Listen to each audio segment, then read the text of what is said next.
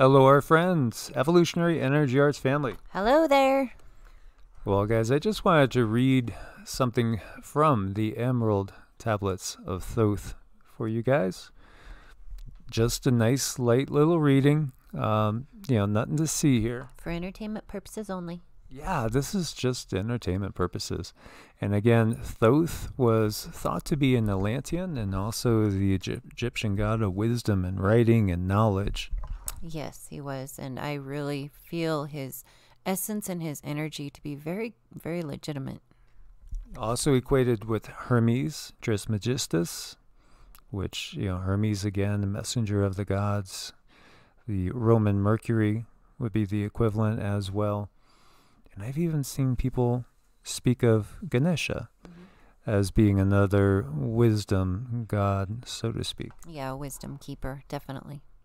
Well, this is from the Emerald Tablets of Thoth. Far in the past, before Atlantis existed, men there were who delved into darkness, using dark magic, calling up beings from the great depth below us. And, again, that would be more interpreted as is vibrationally. That's my take on it. Would that be yours? Would be mine, yep. Forth came they into this cycle. Formless were they of another vibration, existing unseen by the children of earthmen. Only through blood could they have formed being. Only through man could they live in the world. And again, this 3D world. In ages past, they were conquered by masters. And the masters, now that I would take as the ascended masters, or what we would say are the ascended masters. Yes, what we say are the ascended masters, definitely. In agreement there. And then many say that those are the same as the rishis, the seers that gave us so many of the books from the Indus Valley area. Yes, very invaluable information. As well as wisdom tradition handed down through the Western mystery system. So in ages past, they were conquered by masters, driven below to a place whence they came. But some there were who remained, hidden in spaces and plains unknown to man. Lived they in Atlantis as shadows, but at times they appeared among men. Aye, when the blood was offered, for they came they to dwell among men. In the form of man, they amongst us, but only to sight were they as our men. Serpent-headed when the glamour was lifted, but appearing to man as men among men. Crept they into councils, taking forms that were like unto men, slaying by their arts the chiefs of the kingdoms, taking their form and ruling over man. Only by magic could they be discovered. Only by sound could their faces be seen. Very interesting, is this not? Yeah, it is. So it's, kind of insinuating that certain vibrations help them hold a certain form together. Yes, and there is. If you look into Celtic mythology, there is glamoury, and it's, one of the abilities you could pick up to make things appear as if they're something other. Simple glamoury of changing the color of the eyes. So somebody might look at you and think, oh, they have lovely brown eyes, but really their eyes are blue, or maybe they're green, or maybe they could change them at will. Yes, they can by changing their vibration. Sought they from the kingdom of shadows to destroy man and rule in his place.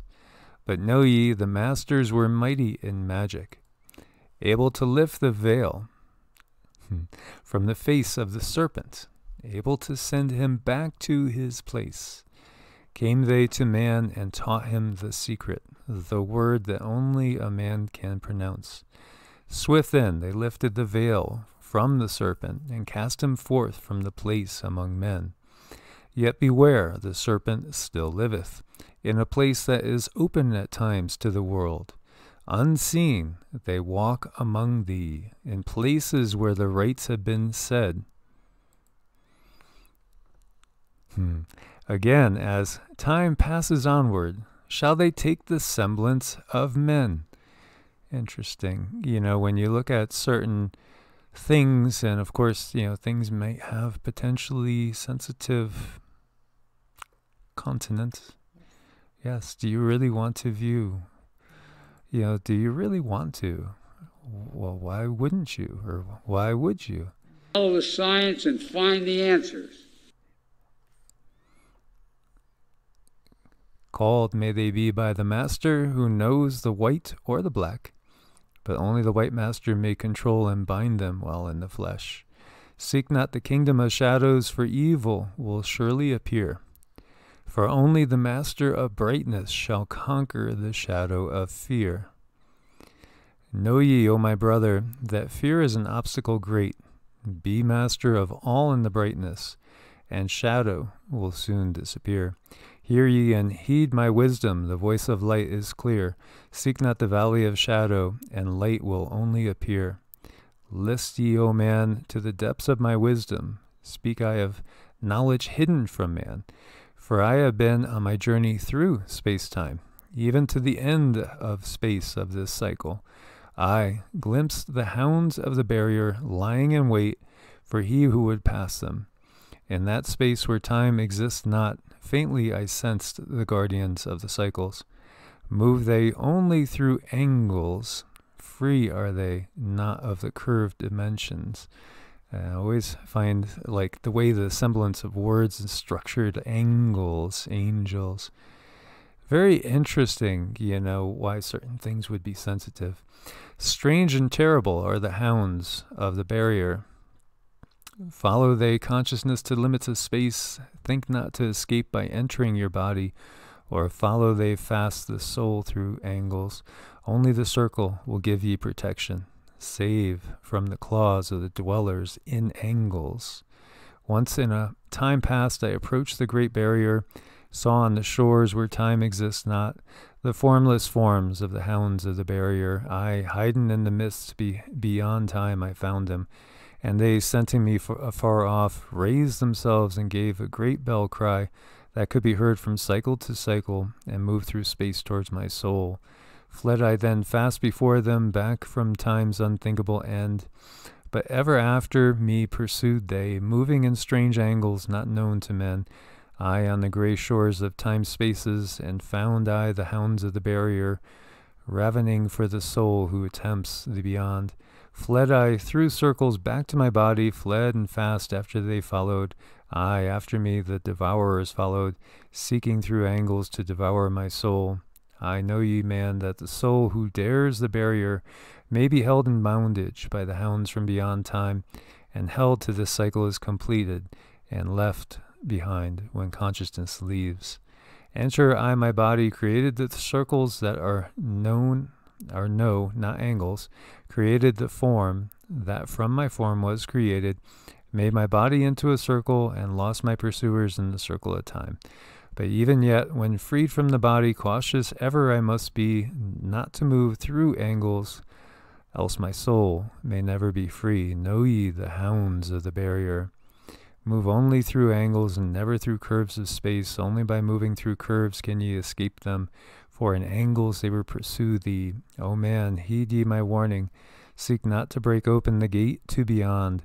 Few there are who have succeeded in passing the barrier to the greater light that shines beyond. For know ye ever the dwellers seek such souls to hold in their thrall. Very intense stuff. And, just by looking at certain things, you can start to draw parallels about what's happening and what's being said here. Yes, yes. And as it says over here, man is in the process of changing to forms that are not of this world. Grows, he is time to the formless, a plane on the cycle above. Know ye must become formless before ye are with the light. List ye, O man, to my voice, telling of the pathways to the light, showing the way of attainment when ye shall be one with the light. So, it's talking about man's in the process of changing to the light body, is what it's really talking about. And, we are in that right now. That's part of the mysteries of everything that is going on. And also, this talks about being light born, a son of the light without form. So again, this is where we are heading. And it does speak about the dark powers, as we see, speak I of ancient Atlantis, speak of the days, the kingdom of shadows, speak of the coming of the children of the shadows, out of a great depth where they called by the wisdom of earthmen, calling for the purpose of gaining greater power. And, that power and desire for dominion over others always, always, always corrupts. Oh, gosh, most definitely. Far in the past, before Atlantis existed, men there were who delved into darkness, using dark magic, calling up beings from the great deep below us. Forth they came into the cycle, formless were they of another vibration, existing unseen by the children of earthmen. Only through blood could they have form being, only through man could they live in the world. And it gets back into how they were conquered. And, it talks about them, again, as the serpent-like ones. Definitely. And we scroll it back there. Crept they into councils is a really, really telling thing. But this thing is just loaded full of information about what's going on today and the information we have here. Yeah, and destroying man, ruling in his place, creeping into councils, overshadowing man.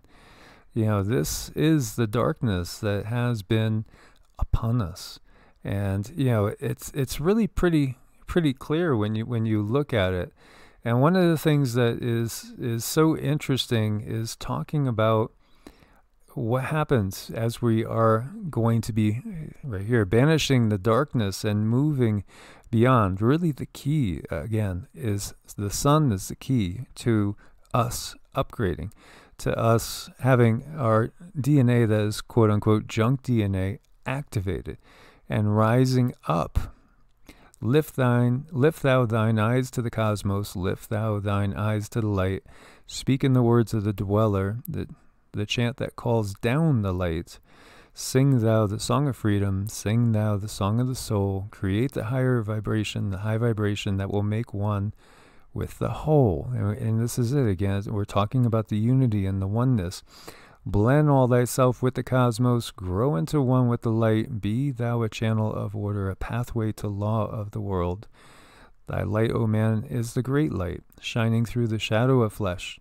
Free must thou rise from the darkness before thou art one with the light. And again, that light that lies within all of us is the light of Source, which lies within every single being. And that's to be cultivated.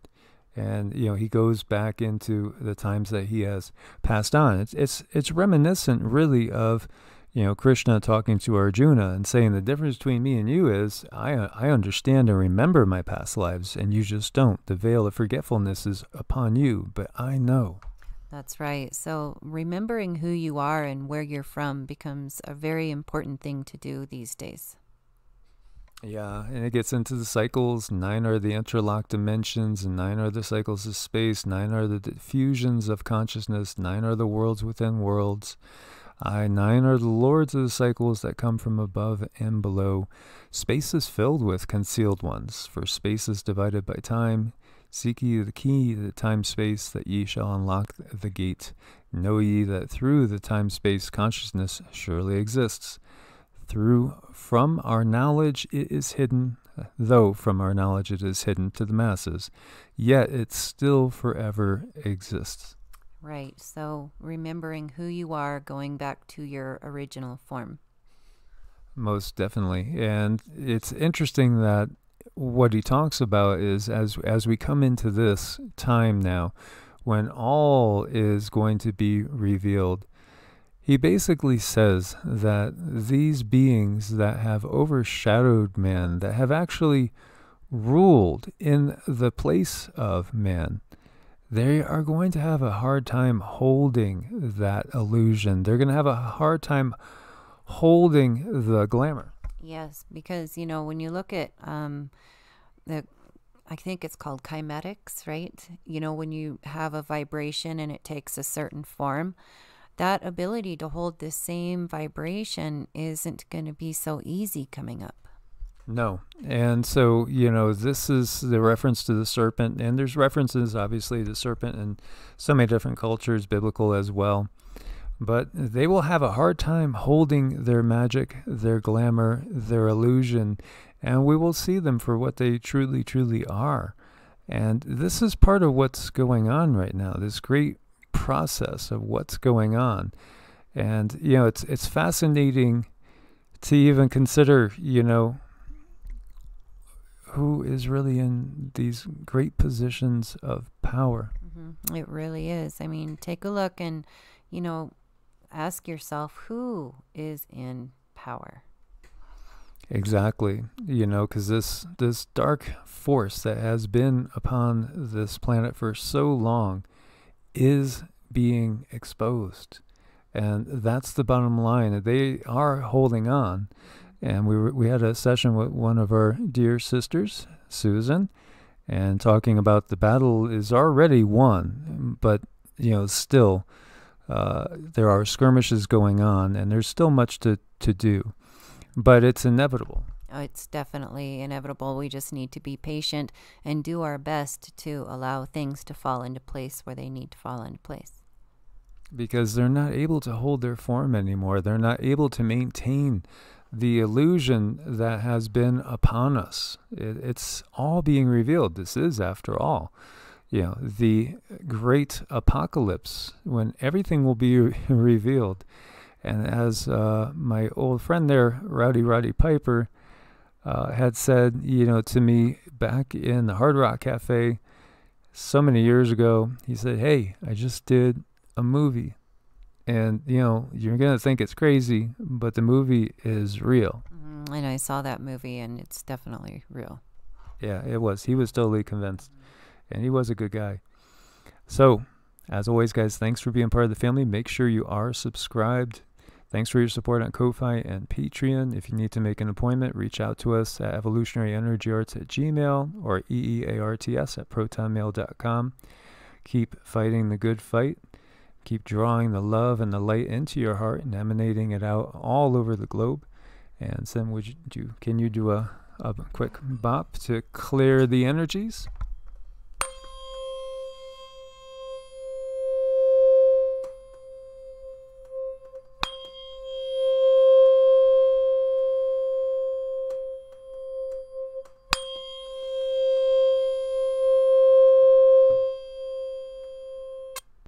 God bless and namaste. God bless and namaste.